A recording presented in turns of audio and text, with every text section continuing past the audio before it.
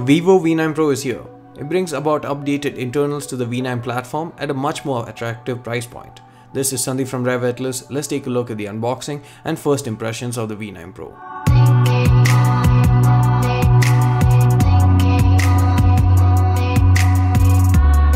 V9 Pro is identical to the V9 in terms of its physical appearances, and that's a good thing.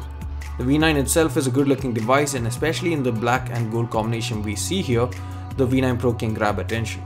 I'm not a big fan of gold color smartphones in general, but the black with gold accents definitely impressed me too on this device. The phone is solidly built but light owing to the materials used in construction. The display is a 6.3-inch 19:9 aspect ratio display with 2280 by 1080 pixels of resolution. The display is sharp and colors are good. The sunlight legibility is also pretty good in spite of the reflective display. There's face unlock as well as a rear mounted fingerprint scanner. There's an audio jack on board as well, and the phone charges over micro USB. There's a different camera setup now at the front and the back.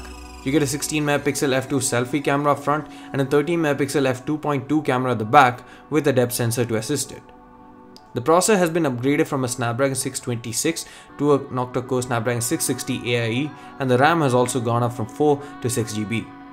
Storage remains 64GB, but you get dual nano SIM slots as well as a dedicated microSD card slot in case you want to expand that.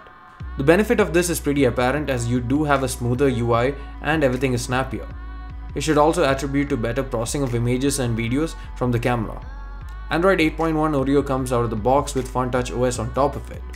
The best way to describe the V9 Pro is that it's a V11 Pro-esque version of the V9 that adds in more RAM and a more powerful processor. And it's good to see that Vivo is also pricing it aggressively now since it's one of the few devices that brings Snapdragon 660 under 20k rupees. Stay tuned for more content on the device. Thanks for watching. See you again in the next one.